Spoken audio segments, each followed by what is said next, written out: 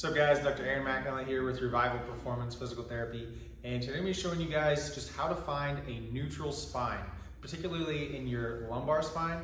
So a lot of people are either too arched, meaning they have too much anterior pelvic tilt and their ribs are kind of flared open like this, or not as common, but some people are almost too tucked like this, where they're just really Steve Urkelin in it over here with that posterior pelvic tilt, leaning back with their swaying back.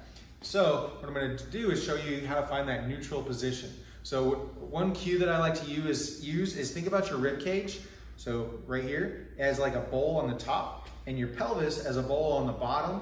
And you want those bowls to be congruent, touching like this, not necessarily touching, but going like this and not opening up. So that bottom bowl's not spilling out this way and that top bowl's not showing the underside of it like that. So your ribs are kind of drawn in a little bit with your core just slightly engaged.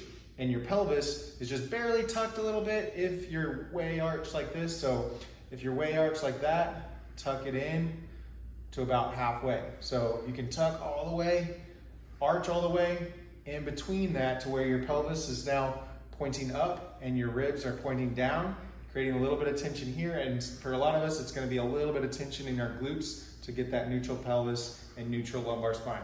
This is where we want to be most of the time when we're standing and walking around, so you're not arching like this and putting that extra stress on your lower back. So with almost every exercise, maintain that position, and pretty much everything you do, maintain a closer position to that neutral spine.